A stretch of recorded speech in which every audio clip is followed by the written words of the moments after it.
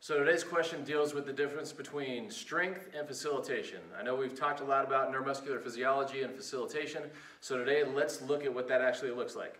So we've got our subject doing lunges with 40-pound dumbbells.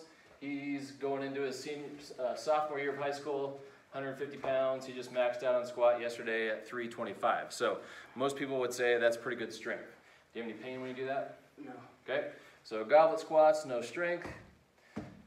Couple vertical jumps, he can jump, he can land, no pain, he's not falling all over the place, so it looks pretty good functionally.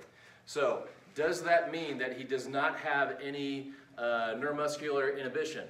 Let's take a look at objective measures and see what the difference between somebody who may look like they have normal strength, although they don't have normal facilitation. Okay, now that we know that our subject has normal gross strength, let's see what his facilitation looks like. So we're going to use a handheld dynamometer to measure foot-pounds of hip extension from the glute max. Look in the notes below for the model number of this. So what we're going to do is start him in a little bit of extension and have him push as hard as you can. Very good. And you can see that he's got 45.5 pounds of pressure. Switch it over here. Same thing here, clear it out. And if we do this side, go ahead and push as hard as you can. Good, and relax. We can see that he only has 28.5.